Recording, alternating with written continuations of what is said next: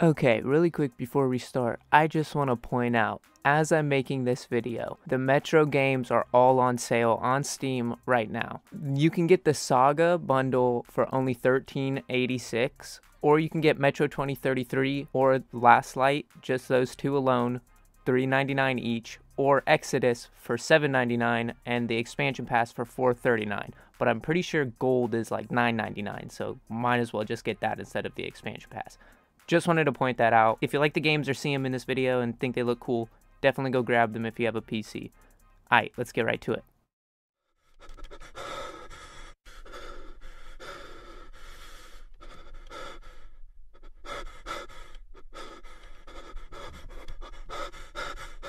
Destroy the child. Corrupt them. Okay, I hope everyone's having a great day today. I'm just gonna hop into this like I usually do. Today I'm going to be talking about two games that, just like every other game I've made a video on so far, I just love. That's probably going to be the next few games. I have one game that I'm playing and making a video on right now that I haven't actually played yet. So far it's fun. You'll see that when you see it. But today I want to talk about the Metro series, but specifically Metro 2033 and Metro Last Light. The reason I only want to talk about those two games and leave Exodus out of it is because I feel like Exodus deserves its own video. It is different enough and big enough that I want to talk about that on its own, and I want to talk about these two games on their own because these two games are similar enough to each other that I can group them together in the same category, let's just say. Now, you'll probably look at my past few videos and see some similarities within the games, especially Stalker, and I'll explain why. I've said it before and I'll say it again, I love horror games, survival horror games. Give me anything like that and I'll love playing it, and anything kind of apocalyptic too, I like that, like Wastelandy. Very good atmospheric games. Metro does that well. I'll explain, I'll get deeper into it. This game is wonderful. If you haven't played it, there's gonna be spoilers in this video, but this has been long enough bit of me explaining the beginning. Let's just get right into everything. If you don't know about Metro, it's actually a game based off of a book series. The first book in the series is Metro 2033, so it shares the same name. Unlike Metro Last Light, the second book is actually Metro 2034. But I've never actually read the books, to be honest. I used to be a big reader, but I don't really read as much anymore. I should probably get back into it. I bet those would be two books I'd enjoy reading because I know that they were translated over to English. They were written back in 2002 by Dmitry Glukovsky. I probably pronounced that wrong, but I don't know if the books were based off of or the games are based off of. As I said, I didn't read the books, but this is also based off Roadside Picnic. If you remember me mentioning that book from the Stalker games, those games are also based off of Roadside Picnic. These two games were actually developed by 4A. And if you don't know who 4A is, they're a Ukrainian-based game company. It's actually three people from GSC. If you don't remember GSC from the Stalker video as well, they're the game company that actually developed Stalker. So three people from that game company broke off and then created their own game company, 4A, and made the Metro series. That's why I mentioned similarities between the Stalker and Metro games in that video. Deep Silver actually published the game. I don't remember Deep Silver doing so much, but they've done a lot of games that are just staples of my childhood. For example, the Metro series, I remember grabbing those games back in like 2012, 2011, I don't know, on my Xbox 360 and grinding them. Those games were amazing to me. And then I heard about the Redux versions. I'll get into that, but Deep Silver has made a lot of games that I enjoy. They made the Metro, they published the Metro games, they published Dead Island, and they actually helped. So if you look on Steam at the Stalker games, it says that it's published by GSC as well, but if you read into it, apparently Deep Silver had a little help and had a little something to do with the publishing of those games as well, so it's just like, that game company, wow. Nevertheless, back to the actual Metro games. The first one was released back in 2010 on the Xbox 360 and Windows, I believe, that's it, on the PC. and the Xbox. I don't think it was on PS3. And then, as I mentioned, the Redux. They remastered the games to look a little more similar to each other, kind of, because they go right back to back off of each other. So just amped the graphics, amped the sound quality a little bit, and called it the Redux, and released it for like PlayStation 4, Xbox One, and also PC. All the footage you'll see is actually from the Redux versions.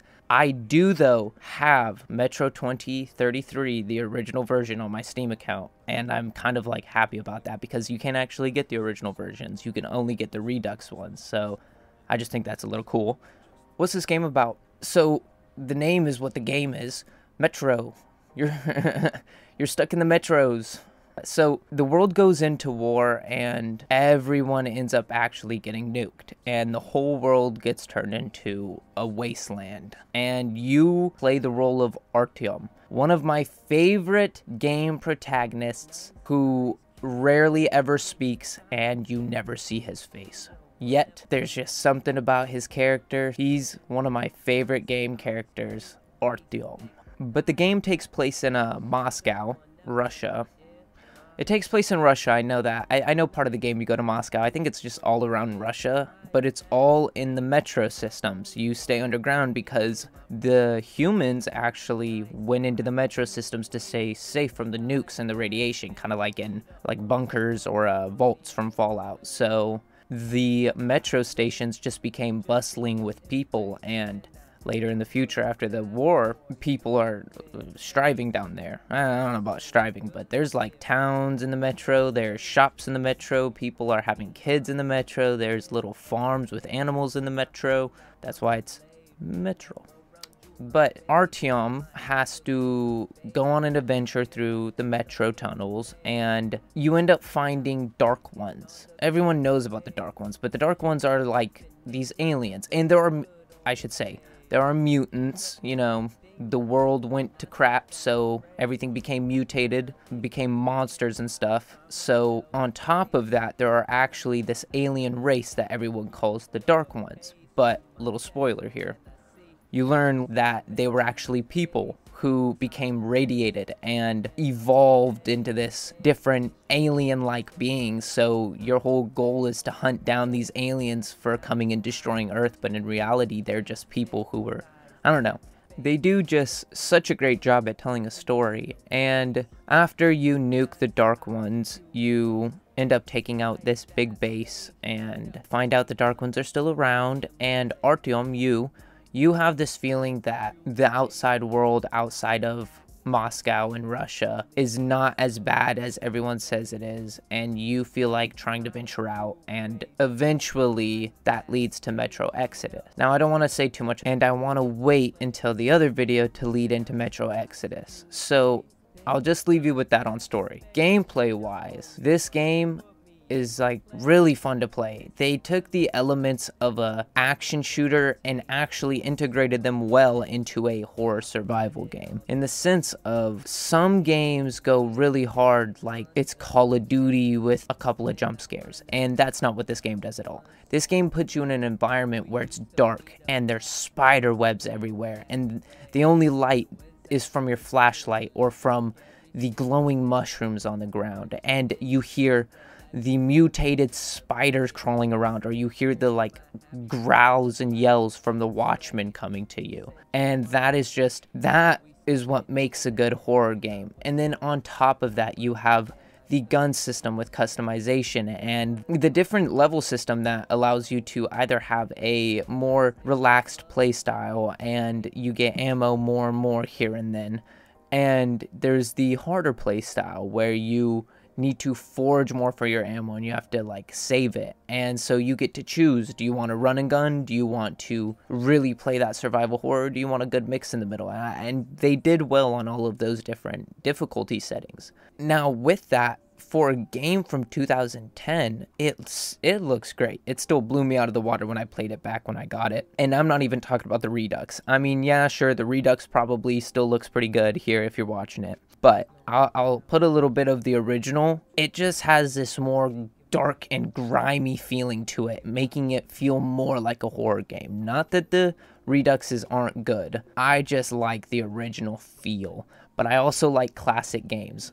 half the games on my PC are probably from before 2010 anyways, so that's probably why I like that style of game. And luckily, if you are playing the Redux ones, which you most likely are, the game styles, the gameplay mechanics, the game graphics, all of it is pretty much the same because that's what they did with the Redux, going between 2033 and Last Light. Both games great. They have a good story. It is a more locked down story, kind of like a campaign, you know, where you finish your mission, you go to the next mission, you finish your mission, you go to the next mission. But that's not bad. It's an older game and it's telling the story. I actually sometimes like to break away from an open world game. And the way they did Metro Exodus is different, but again, I'll bring that up in that video.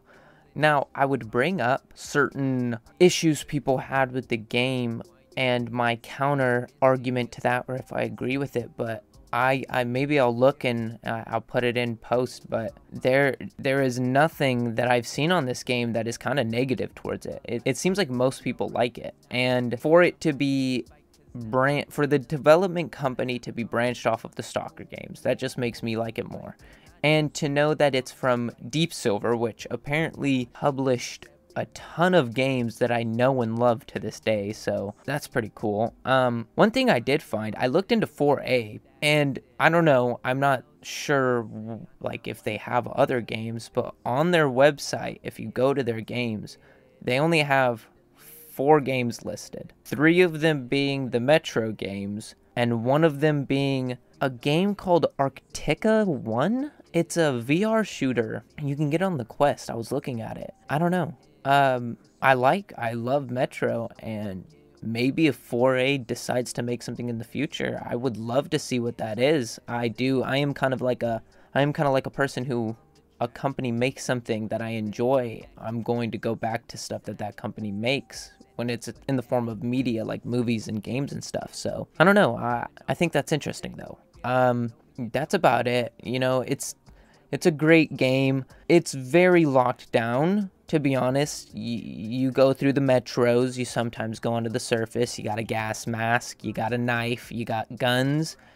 You know, that's about it. As I said before, I'm not here to explain everything. I'm just here to give my opinions on a game. I really enjoy this game, and I think if you can get it for a good price, definitely do it. It's not like the Stalker games where it's, if you have a PC, you can get it, because it's on every console. So I would definitely say grab that. It might not be on PS5. I know Xbox One, you can buy the older Xbox One games on the newer Xbox One X or Xbox Series X or whatever, but I don't know about PS5. PlayStation's always been weird with their backwards compatibility, but if you can get those games, definitely do. And if you don't want to wait for my Exodus video, I can already just say now, that game is amazing and you would probably love it if you thought that these games look good. Yeah, I just wanted to share some interesting stuff, share my opinion on the games. I think they're great. I think you should grab them. If you want to see the next video, definitely like and subscribe to stay updated. The next game I'm doing is a really wacky game, and I've had a lot of fun playing it, but I don't know what to think about it yet. If you agreed with anything I said in this video, even though I didn't really say much, I just kind of explained the game. I usually don't do that. I usually say my opinion and then a little bit on the game, but I mostly explain the game. That's just because I find Metro's development interesting, and I might go check out that book. But yeah, as I was saying, if you agreed with anything, definitely go drop that in the comments. If you disagreed, definitely go drop that in the comments as well. As I also said before, like and subscribe. Don't forget to check out BillyTheWhip.com or just BillyTheWhip. And as I said at the beginning, have a great day or night.